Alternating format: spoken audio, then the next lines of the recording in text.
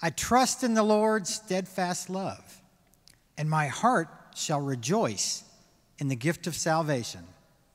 I will sing to the Lord, for I have experienced the bounty of the Holy One. Let us worship our God.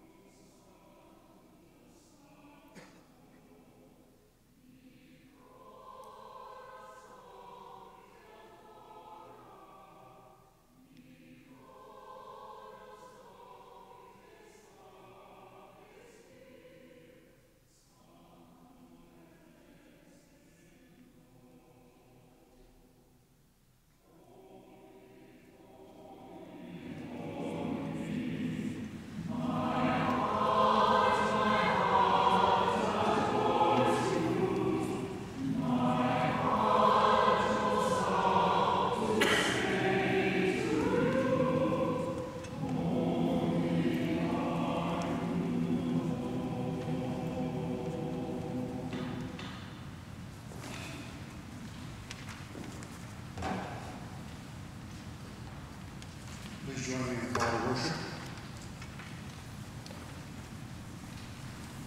The world belongs to God. Your earth belongs to you. How good it is, how wonderful. To live together in unity. Love and faith come together. Justice and peace hold hands. If Christ's disciples keep silent, These stones will shout aloud. we ask God to fill our lungs with the breath of grace. Our mouths will proclaim the good news of Jesus Christ. Let us stand and sing. Holy,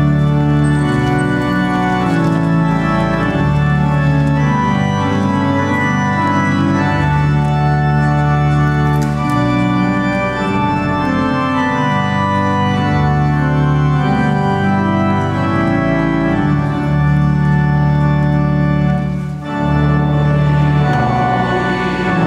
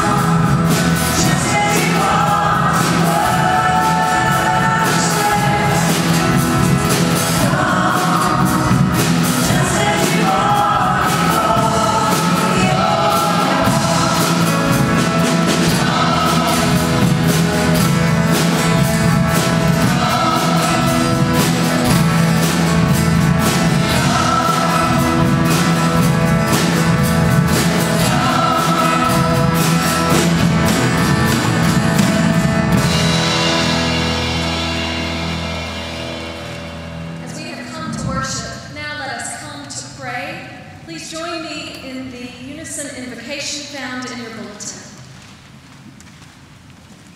Eternal God, help us to worship in spirit and in truth, for we desire to learn the ways of your love.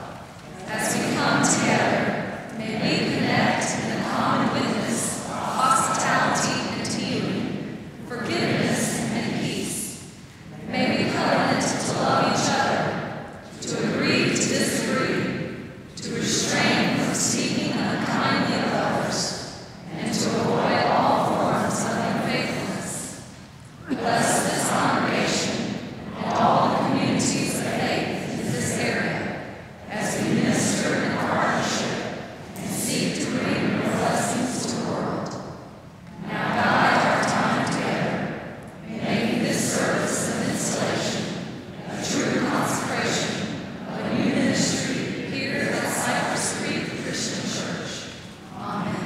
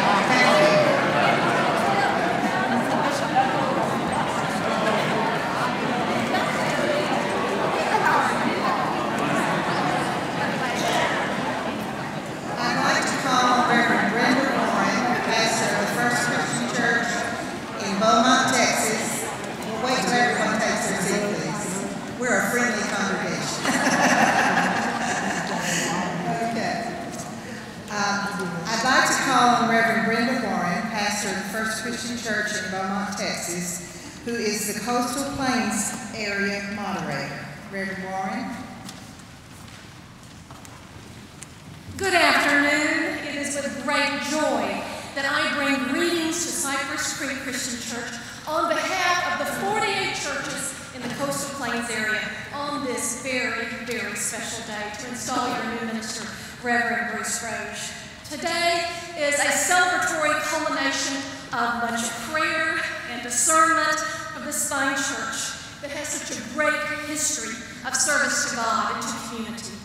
May your ministry be empowered by the Spirit to continue to grow and to flourish and to be a blessing to those who need to experience God's goodness and grace and love. May your table be expanded and your circle be widened. Welcome, Reverend Bruce Frogge. It is a gift to have you as a minister and colleague in the ministry in the Coastal Plains area.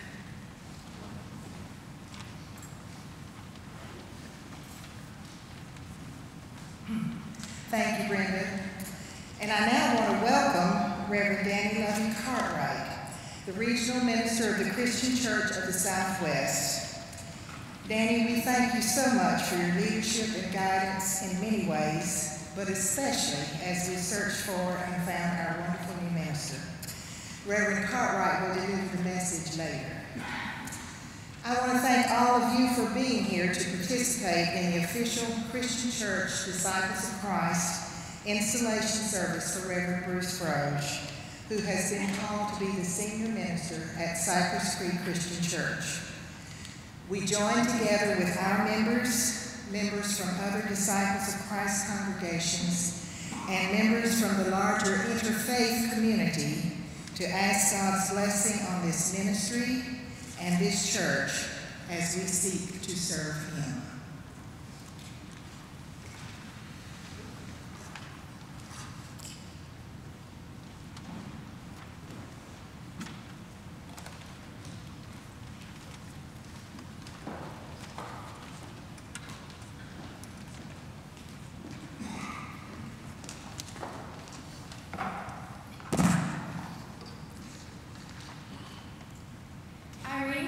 Scriptures, or what we know as the Old Testament, is Isaiah 43:18-19.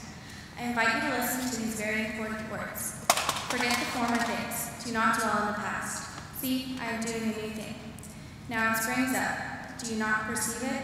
I am making a way in the wilderness and streams in the wasteland.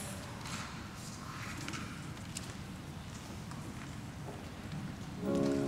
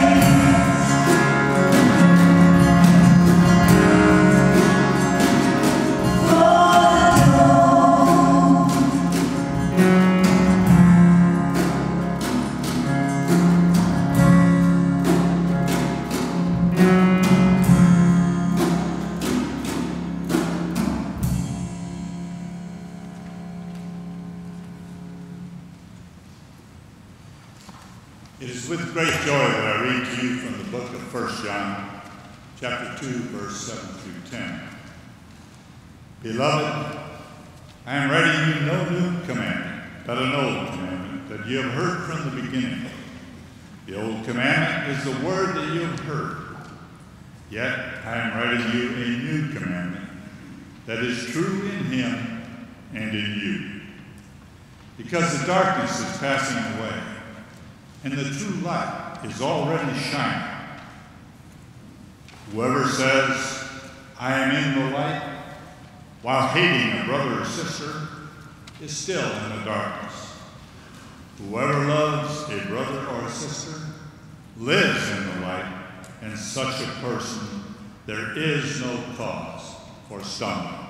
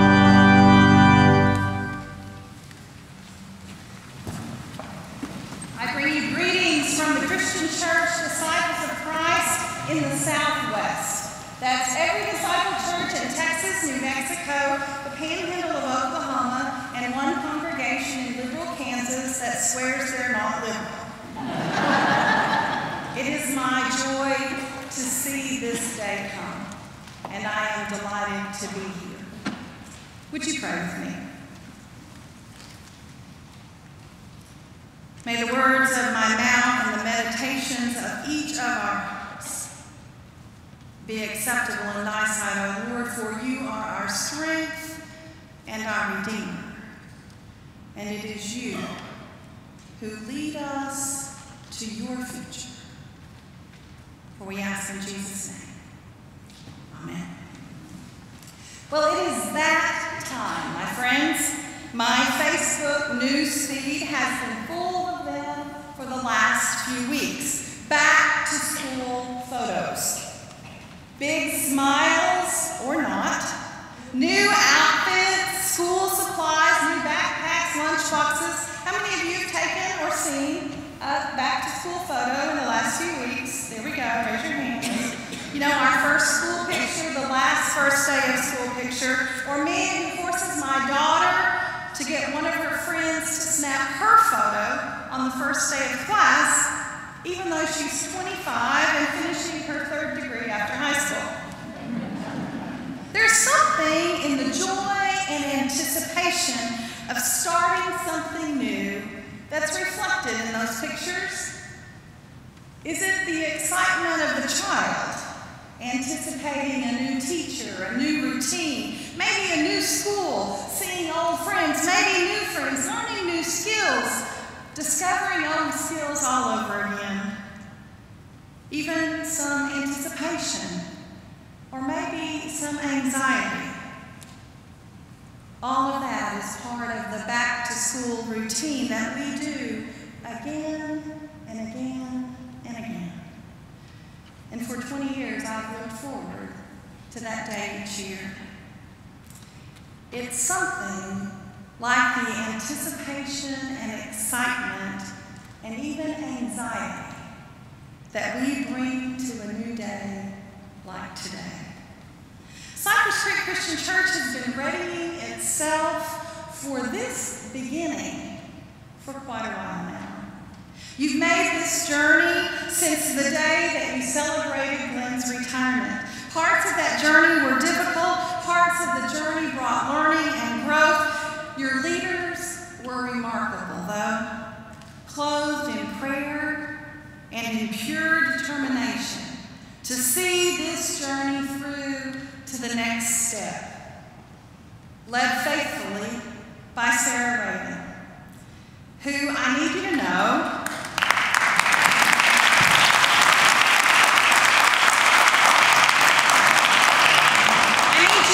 she is my shero of church leaders.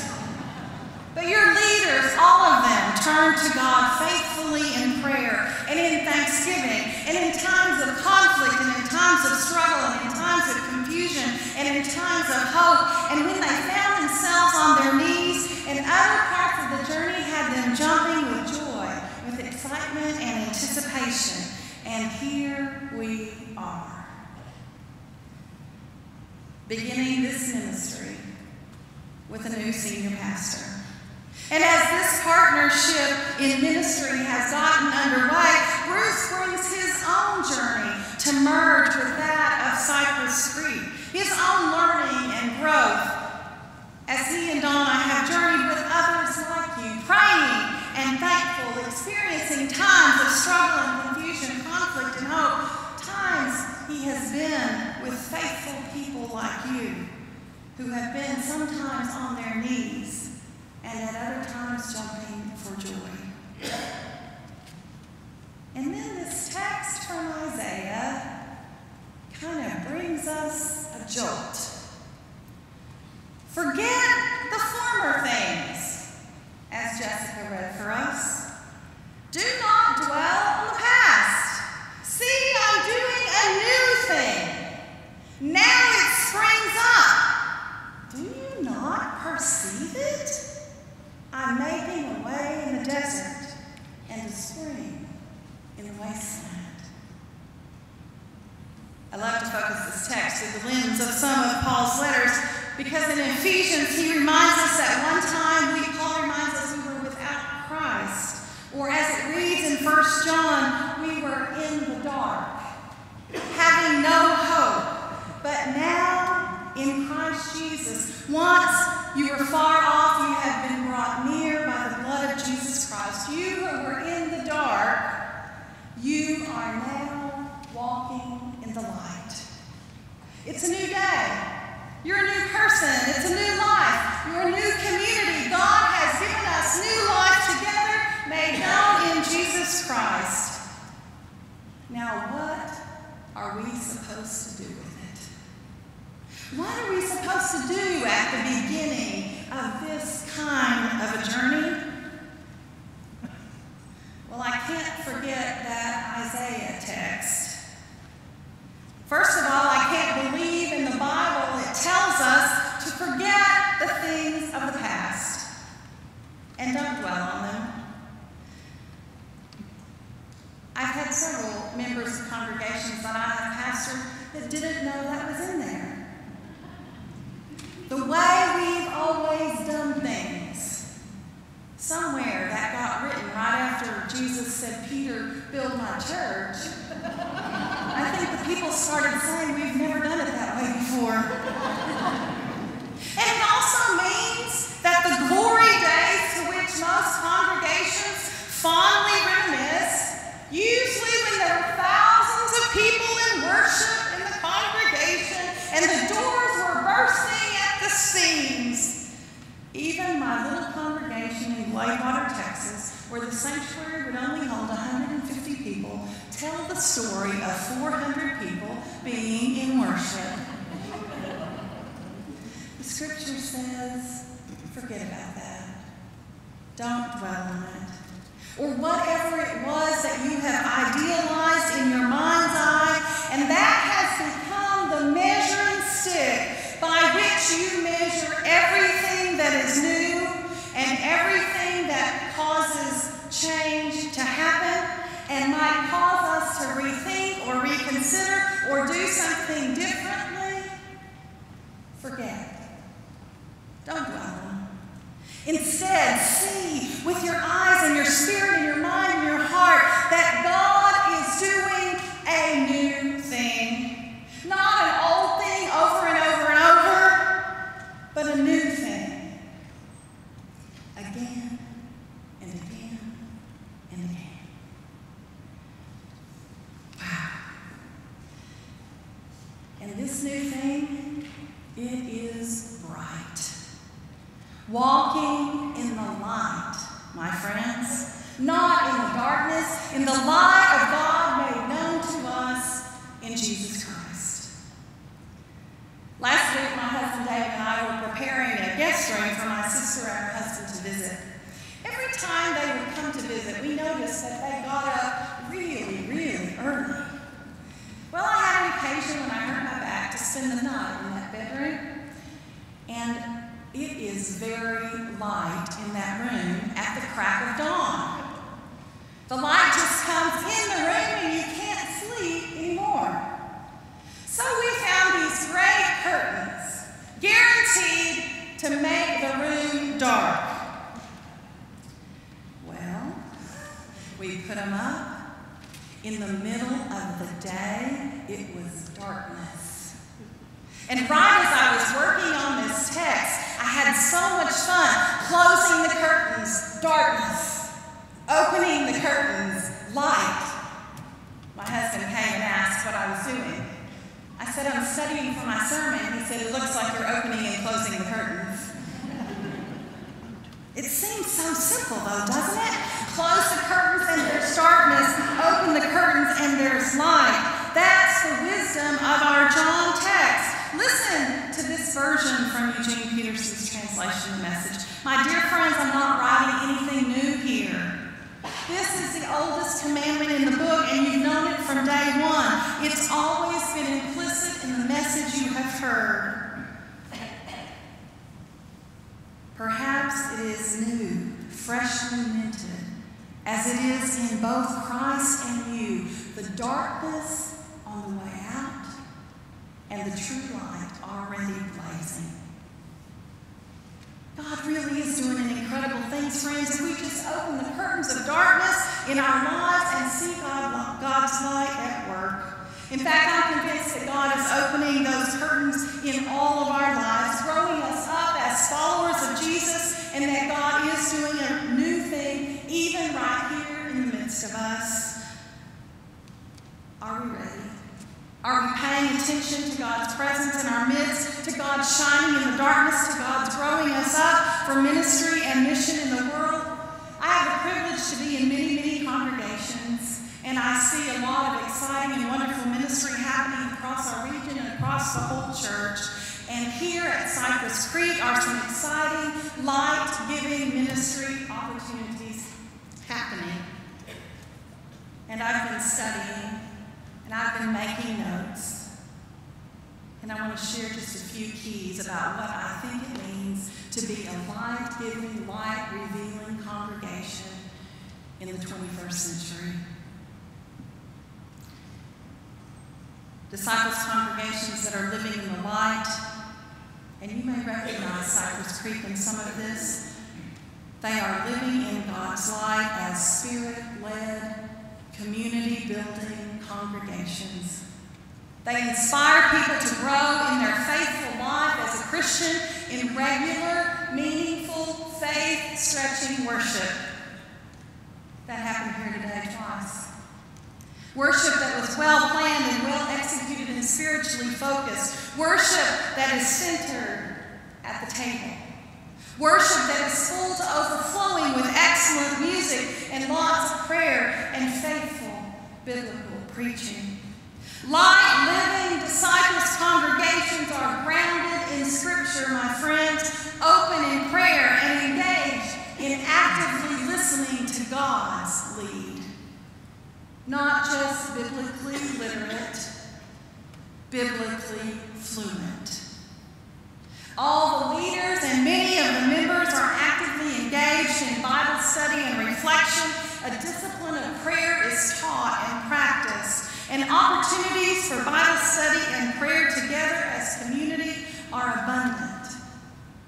Light-revealing congregations call forth each one's gifts for the building up of the body of Christ, not as an afterthought, but there is a clear calling forth of gifts and the affirmation of them.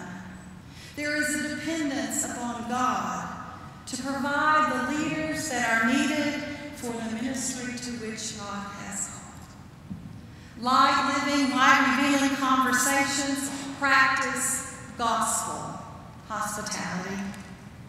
That's not the Texas fictitious and sweet tea kind of hospitality. It's the hospitality taught by Jesus. It's an encouraging environment where respect and care for one another is the norm. There is intentional room made for including those who are new and helping them to learn their way. Light-revealing congregations engage the world around them in significant ways. Budgets reflect investment in outreach.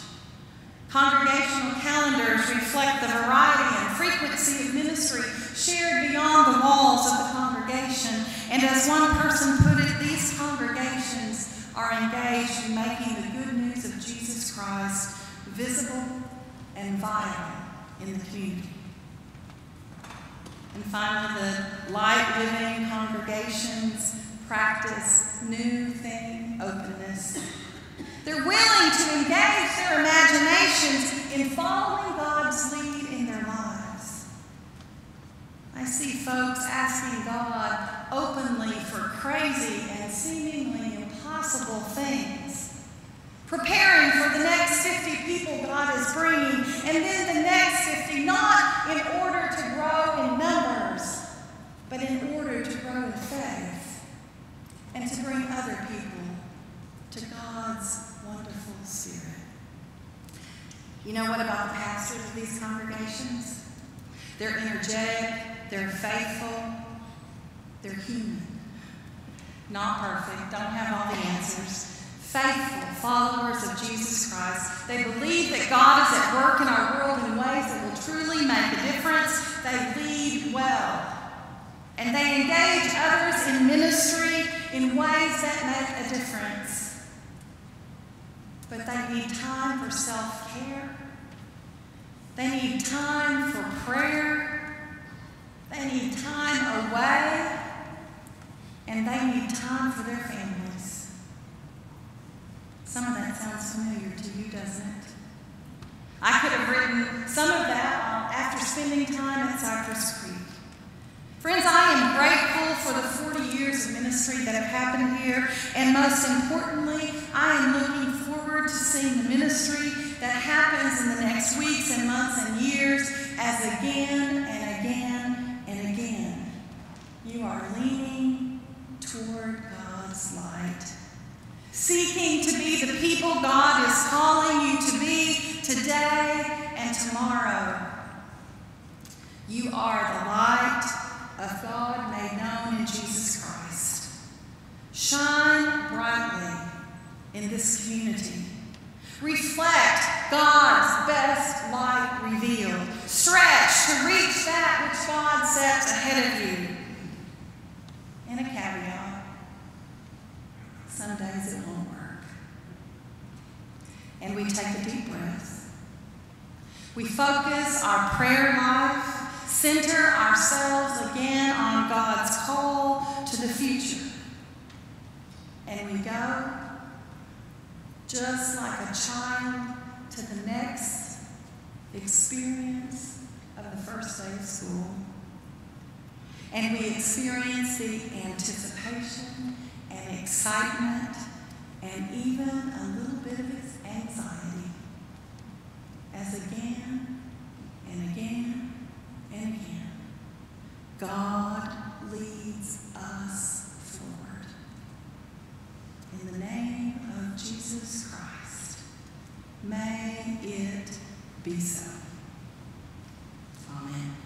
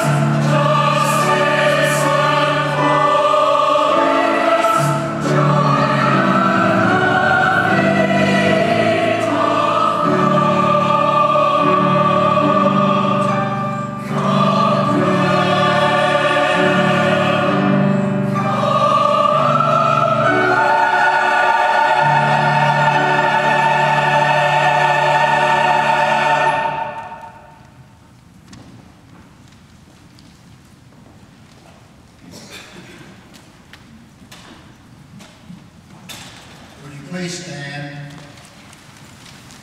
join me in the covenant proclamation.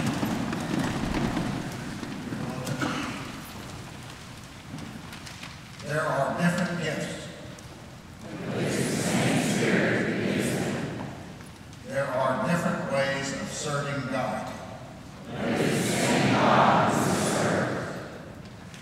Each one is given a gift by the one Spirit. Together we are the one, the body.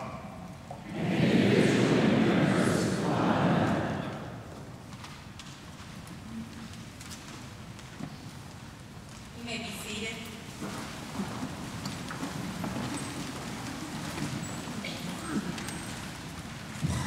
Within our common ministry, each person is called by God for a particular ministry.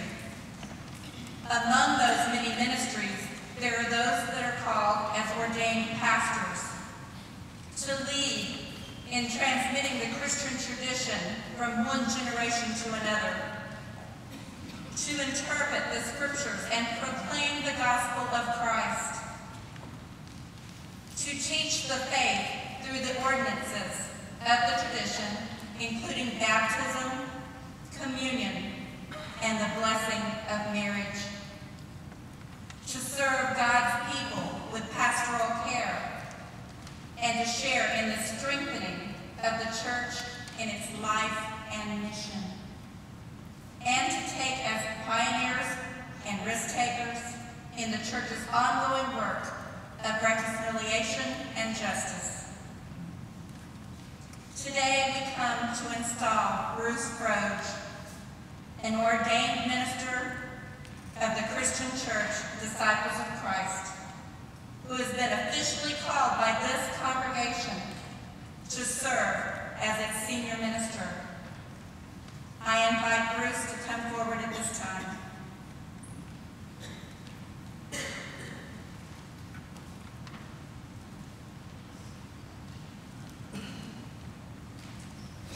Bruce, as a minister called to provide spiritual leadership for this congregation, do you reaffirm your faith in Jesus?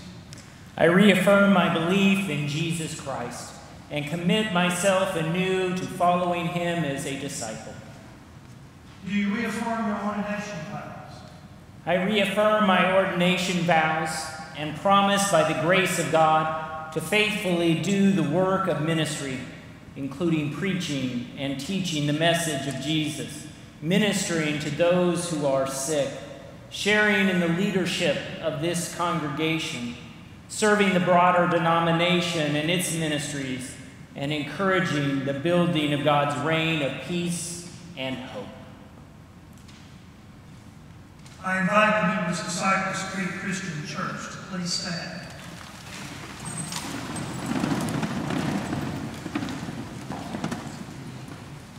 Do you, the members of Cypress Creek Christian Church, renew your faith in Jesus Christ and your commitment to follow in his ways? If so, please say, we do. We do. As members of the church that is called Bruce Frogge to be your pastor, you commit yourselves to supporting him with your prayers and encouragement, and you promise to partner with him in the work of Jesus Christ. If so, please say, we do. We do. You may be seated.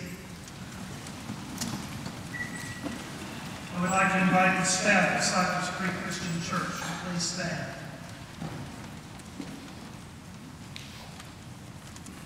Do you, members of this congregation staff, offer yourselves to the work and ministry of Cypress Creek Christian Church?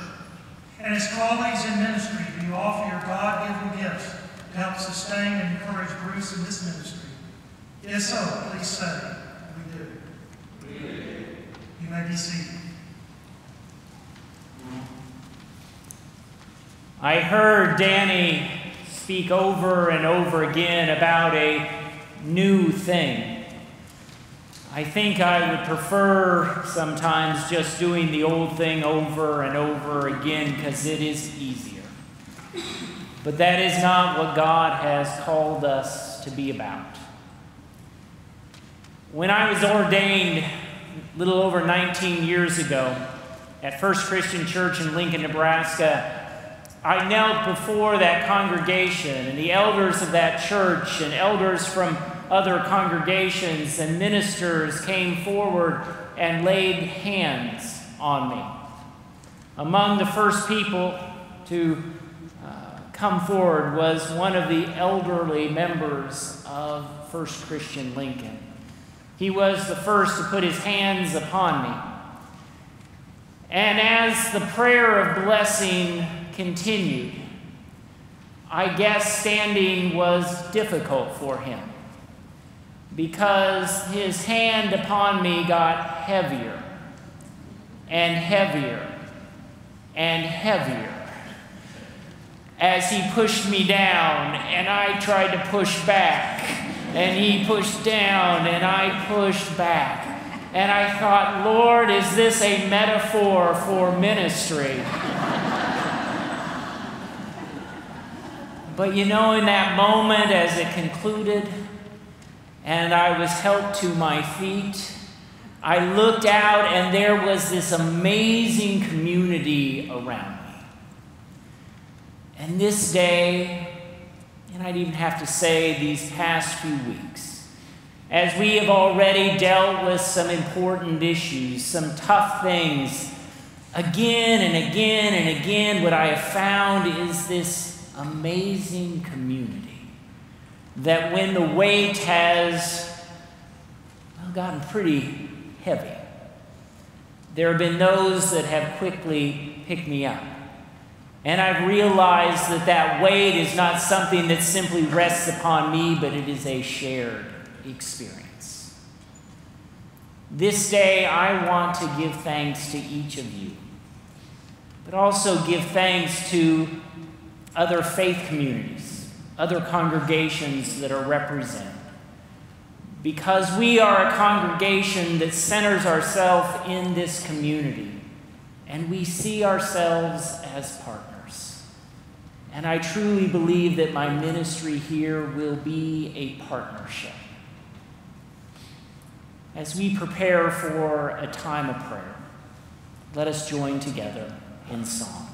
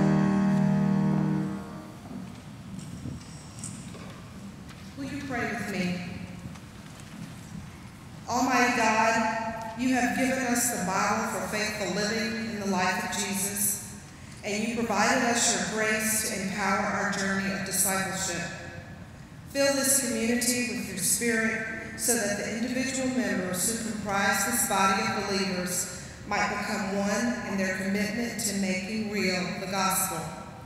Blend together the variety of gifts manifested within this congregation so that amidst our diversity, a seamless vision of hope and healing is portrayed.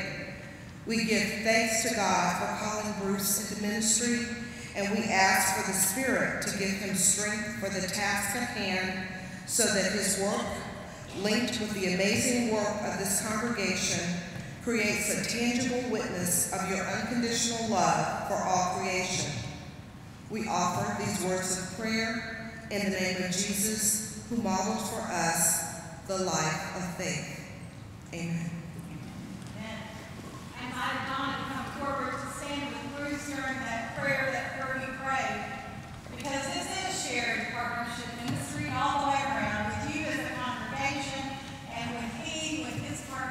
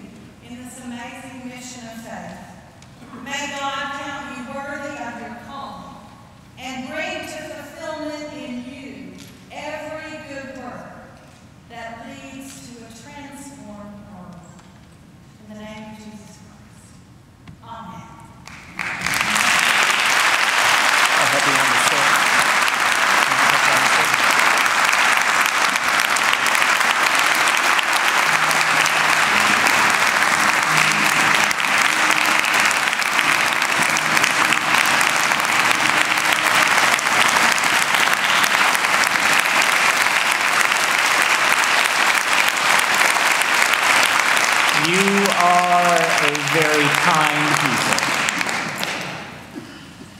Let me see. We often find in Scripture, both the Hebrew Scriptures and the Christian Scriptures, the Old Testament and New Testament, a phrase that is troubling to some. It's troubled me at times, where it speaks about a fear of the Lord. I've never quite understood that because in 1 John, it speaks about how the pure love of God casts out all fear. So how do we fear the Lord? Though there have been days where I have feared the ministry that God has called me into, there are days when I find my knees shaking as I look upon this task. But it was helpful when a professor of mine said that maybe the word fear that we find in Scripture needs to be retranslated. That Hebrew word could be translated as awe. You know, when you go to the edge of a cliff, maybe to the edge of the Grand Canyon, and you look over and you find your knees shaking as you are just in awe of what you see. There is fear, there is terror, there is awe, there's just this rush of emotion. Sometimes when we experience the presence of God, that is our experience. And it isn't that we have to be terrified of God. Never. For God is love. But sometimes when we come across that kind of love, it's like stepping to the edge of the cliff and just feeling our knees shake a bit and feeling that part of our stomach beginning to rise up, but we know that ultimately we have nothing to fear. You know, I think there is no better place for us to be reminded that there is nothing to fear than around a table. I can think of so many memories in my life when I sat around a table. It might have been a family table. It might have been at my grandparents' house in Alliance, Nebraska. It might have been in a friend's home. But where we shared together in a meal. And there was something about the fellowship, the connection, the sense of family that cast out all fear and brought us into the presence of that love that knows no bounds. I invite you to join together in song as we prepare for a time at the table.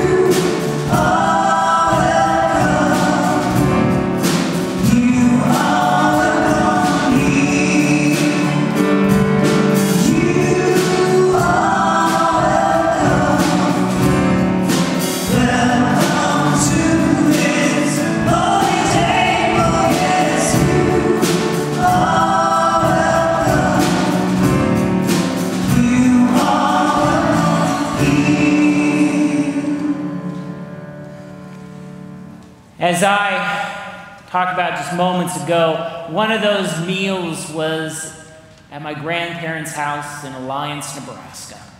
And when it wasn't just my immediate family there visiting Grandpa and Grandma, but it was also my uncle and aunt and their kids, the table was not big enough. And so there was a card table and a kids' table, but it was just amazing how even if a guest showed up, somebody unexpected came around dinner time, another leaf was put in the table. Another chair was pulled up. Room was made, and there was always plenty to eat.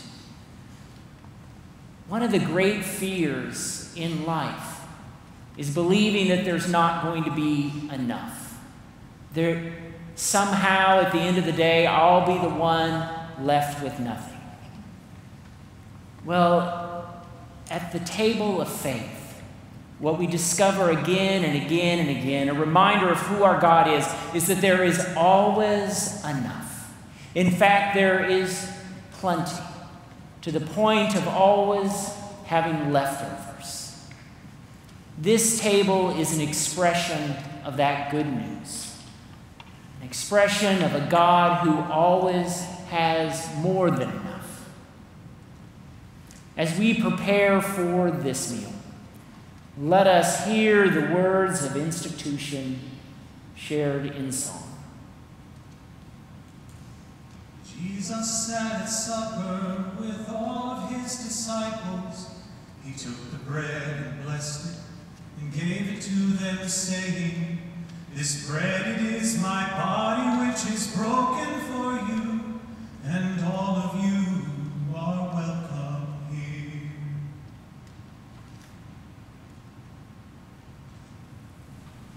The blessings of God find so many ways of touching our lives. There are people that bring goodness and grace. There are symbols that remind us of who we are and whose we are.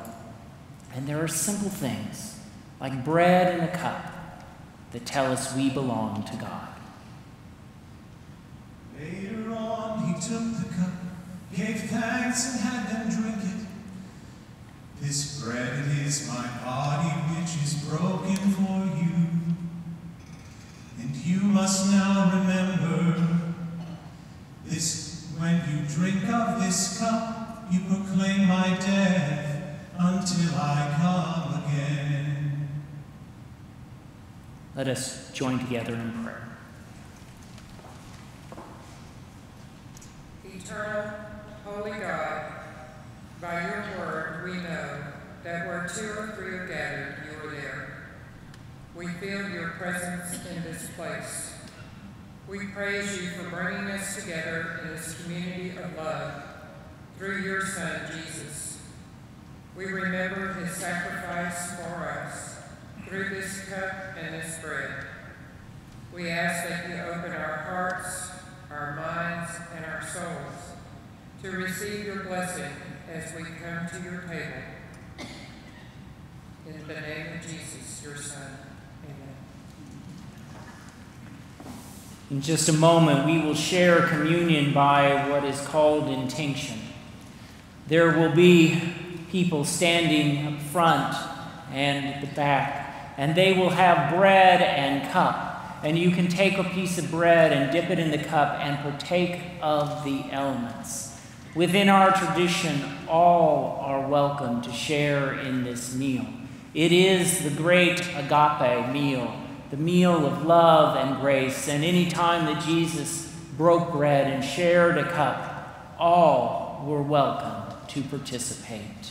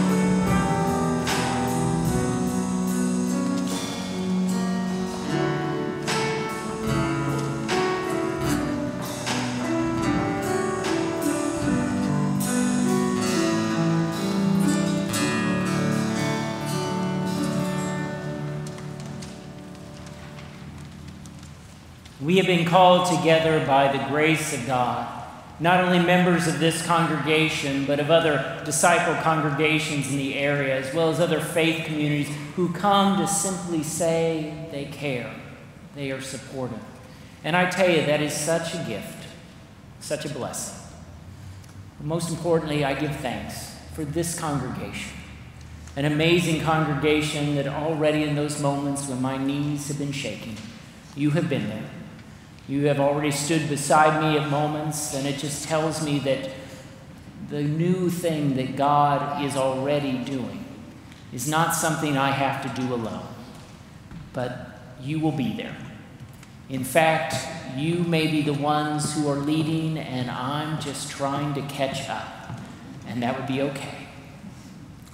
God is the one who calls us together, but God is also the one who prepares us to re-enter the world as people who have been slightly changed, people who have been shaped in a new way and prepared to go out and touch other lives.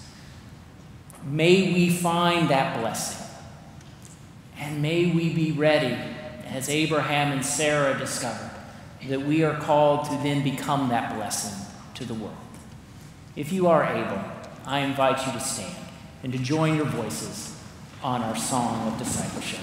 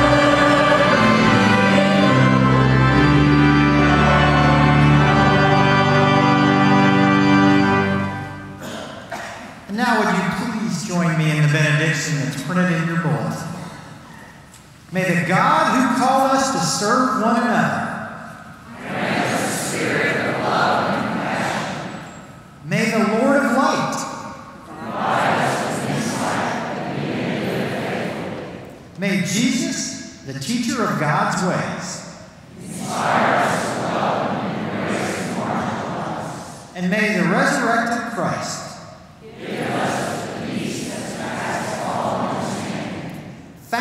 you, God.